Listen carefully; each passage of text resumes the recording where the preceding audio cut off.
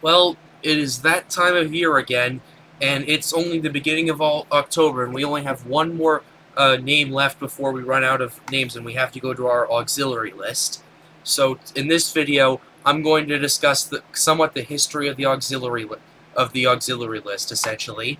So, we're gonna first go to that. This was released earlier this year, where they decided to remove the Greek alphabet from the auxiliary list of hurricanes, and we'll explain why they did it and why they chose the Greek alphabet in the first place.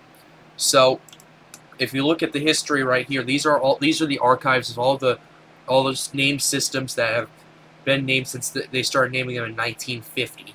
And there are only 2 years where we've ever had to use the Greek alphabet. The first one was the hyperactive Atlantic hurricane season of 2005, right here. We had now for a while so basically in 2005 we had 31 depressions. We had 31 tropical depressions. We had 28 total named storms. So we had 28 total named storms. We had 15 hurricanes, and we had 7 major hurricanes. So, basically, the first ever time we used a Greek basically a name in the Greek alphabet was basically late October of 2005. October 2005. It was designated Tropical Depression 25, and then strengthened into Tropical Storm Alpha later that day, where it made landfall in the Dominican Republic before being absorbed into at that point Hurricane Wilma, which had just made landfall in Florida. The first ever major hurricane to be in the Greek alphabet was Hurricane Beta in which was from October 26th to October 31st, 2005. However, this major hurricane didn't necessarily cause didn't cause very much enough damage to be retired. So, yeah, this is where it was. It strengthened to a major hurricane. It made landfall as a Category 2 hurricane, and it rapidly weakened and dissipated. It caused about $15 million in damage across Central America. So there it is right there. We had Gamma, we had Delta, we had Epsilon, and we had Zeta. We only had 6 named in the 2005 and 2005. Now, if we compare that to 2020, which is the second time we've had to do it, we've had 1, 2, 3, 4, 5, 6, 7, 8. We had to use 9 of them, and five of which became hurricanes. First hurricane we're going to really talk about, which is Hurricane Delta, it's this little thing right here. Let me fix something real quick. Okay, this is Hurricane Delta right here. This Hurricane Delta right here. Able to fix the screen a little bit so I could show you what Hurricane Delta looks like at its second peak. But before that, its meteorological history is quite interesting, to say at the very least. So, Delta was actually the fastest ever tropical cyclone to go from a tropical depression to a Category 4 hurricane. It managed to do that in just 36 hours. It first started off as a tropical depression, and then 9 hours later it was strengthened into a tropical storm, and then it continued westward, and then rapidly. I wouldn't consider this rapid intensification. I consider this explosive intensification. It became a Cat 1 hurricane 12 hours after being named. It became a Category 2 9 hours after that. So it basically just jumped categories in 2 categories in 21 hours, and then it intensified even further. It developed a small pinhole eye, which could not be seen in satellite radar, but could be seen in microwave radar. So that shows you how intense that was. It exploded. It became a Cat 3 hurricane, and then it became a Category 4 hurricane 20 minutes later. It was designated that when the hurricane hunters found that the winds had increased to 130 miles per hour, and then it strengthened further to a 145-mile-per-hour hurricane. So this hurricane, essentially, what it did was triple its strength in 24 hours and quadruple its strength in 36 hours. And it eventually it did weaken considerably as small hurricanes, while they too do tend to jump up in intensity by a ridiculous amount, they sometimes also can weaken at a ridiculous amount as well.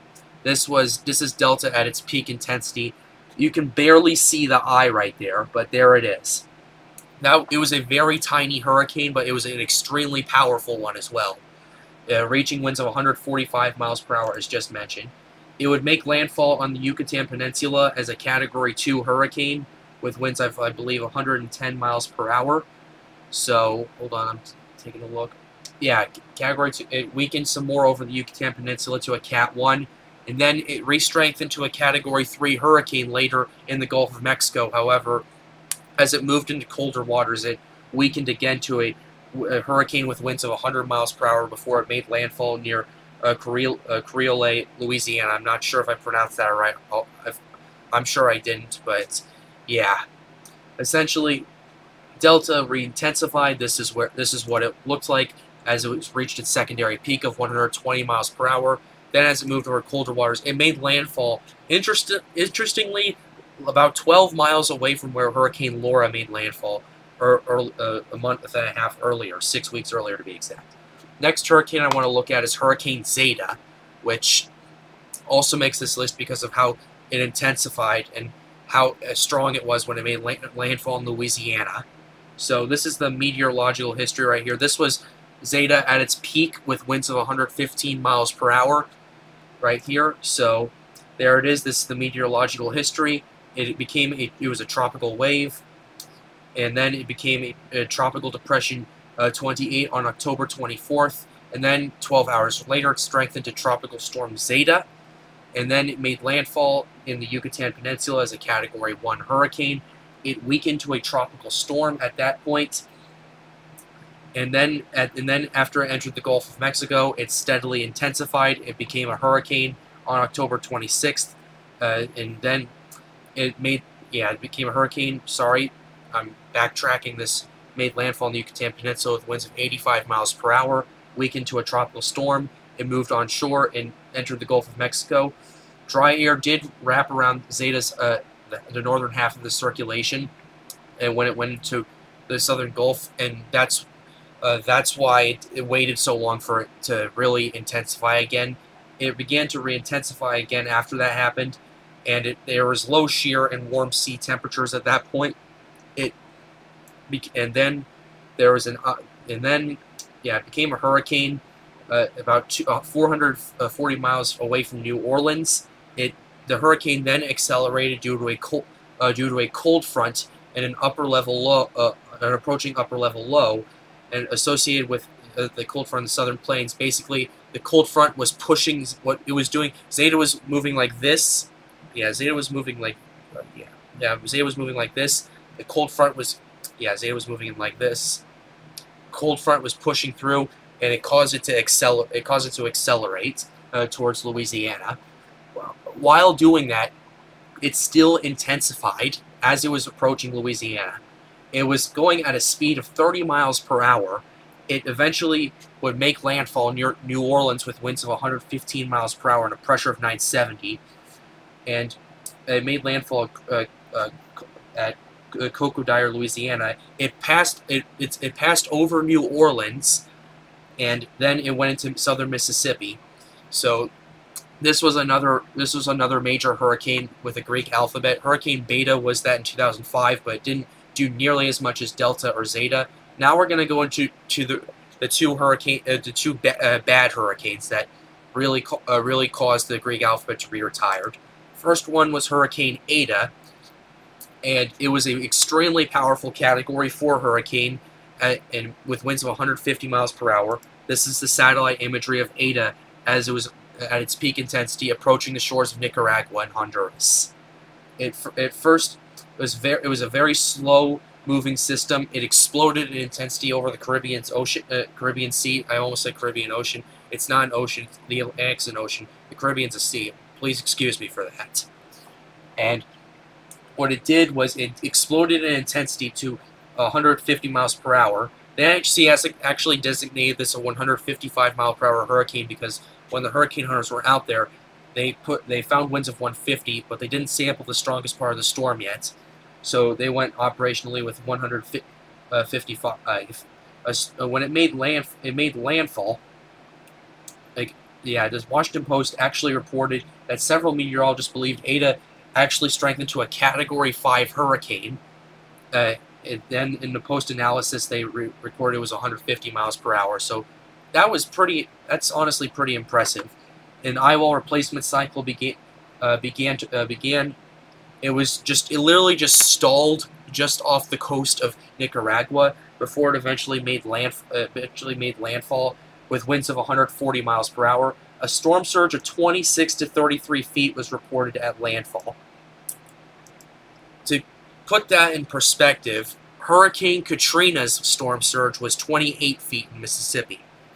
This was a storm surge of 26 to 33 feet. That's absolutely nuts. Like, wow. And I remember it caused a huge amount of damage in Central America. It rapidly weakened as it moved over Nicaragua, diminishing to a Cat 2 3 hours after landfall. It would eventually dissipate, but well, it wouldn't dissipate exactly. It would then come out of Guatemala. It would basically go in a bunch of squiggly lines. It would re-emerge in the Caribbean as a tropical storm, make landfall in Cuba, and then basically take a loop across from Florida, briefly re-strengthen to a hurricane, and then make landfall in northern Florida before eventually dissipating over the Atlantic Ocean.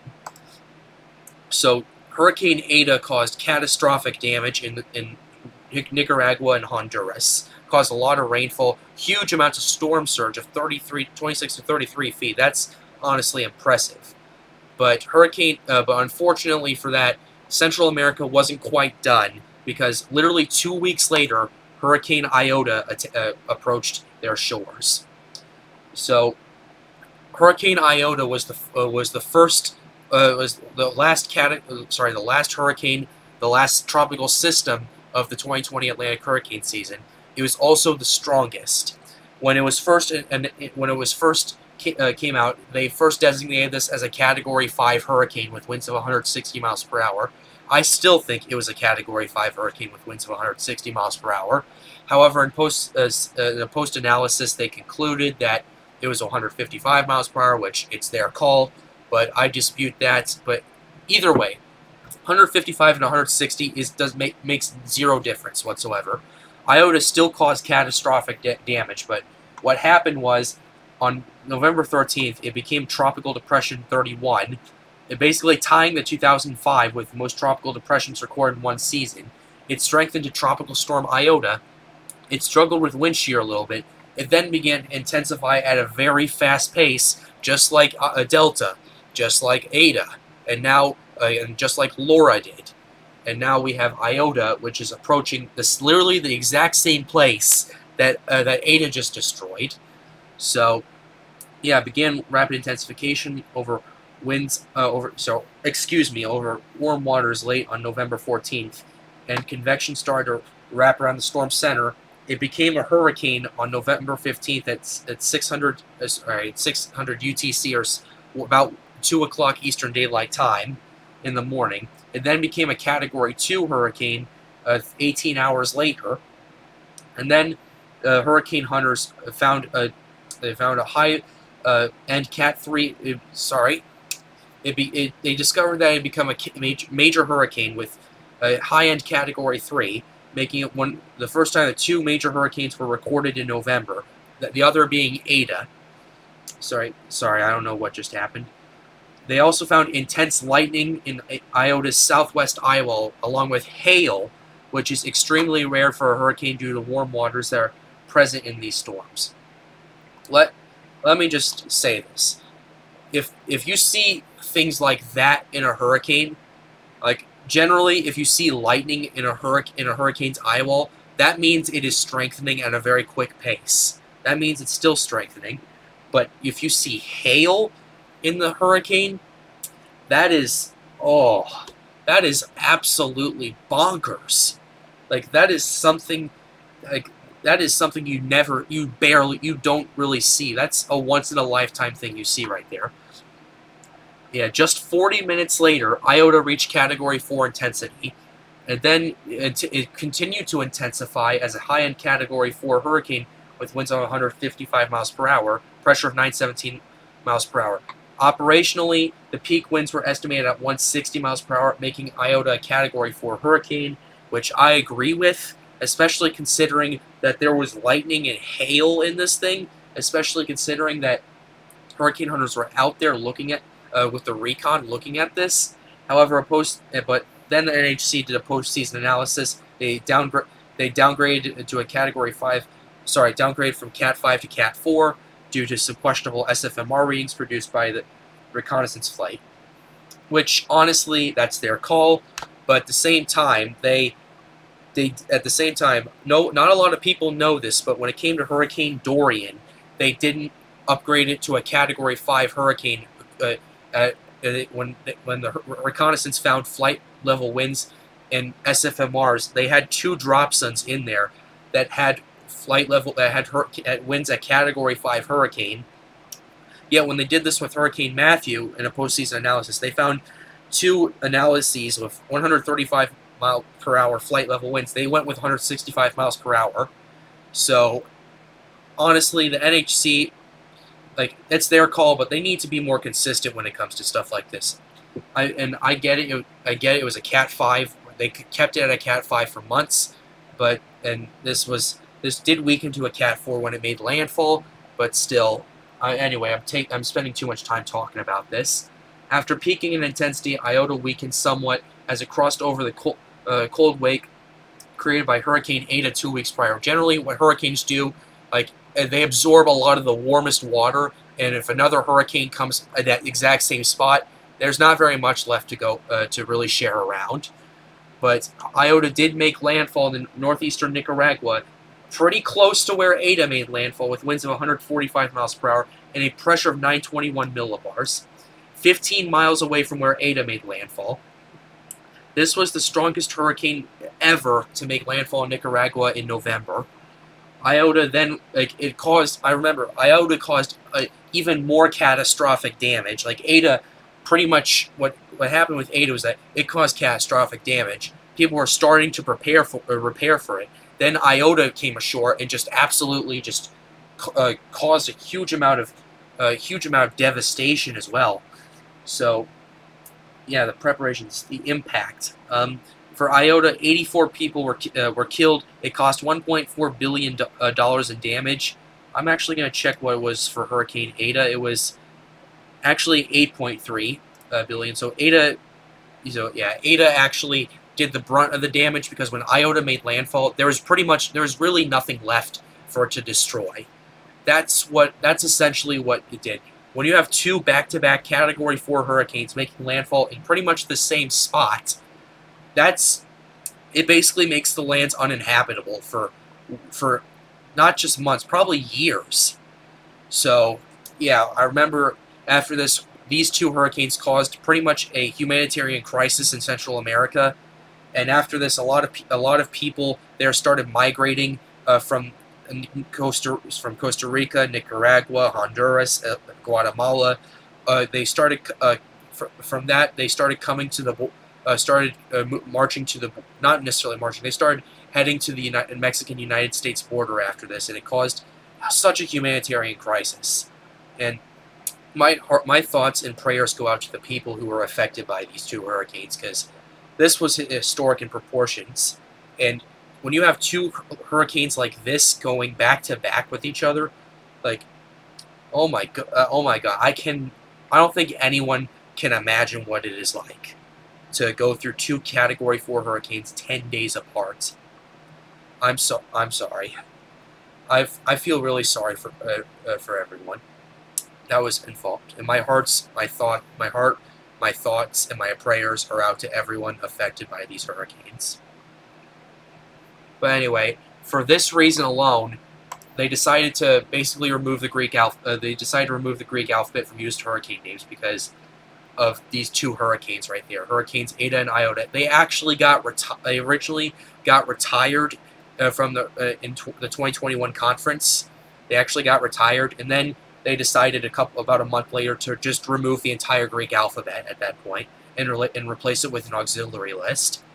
So that, my friends, is why they were basically just removed the whole Greek alphabet from the auxiliary list. But they did replace it with a new one, and this is it right here. The auxiliary list is right here, and after Wanda forms and there's another and dissipates and there's another system, this is the list they're going to use right here.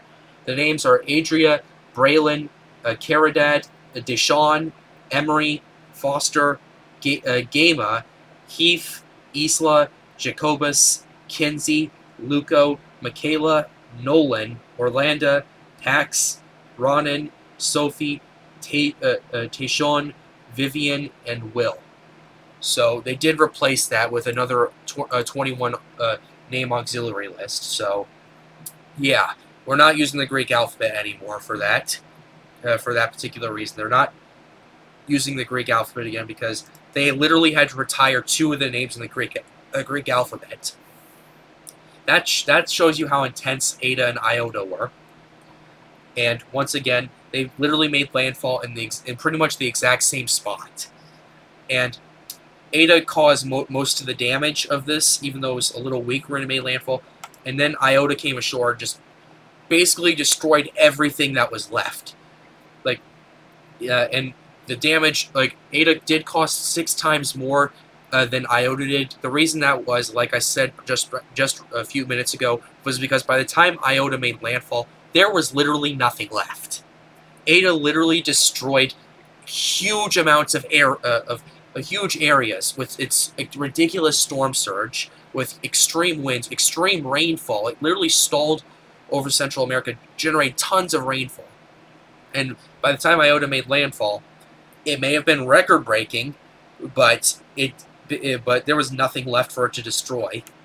And yeah, when Eta made landfall, it killed 75 people.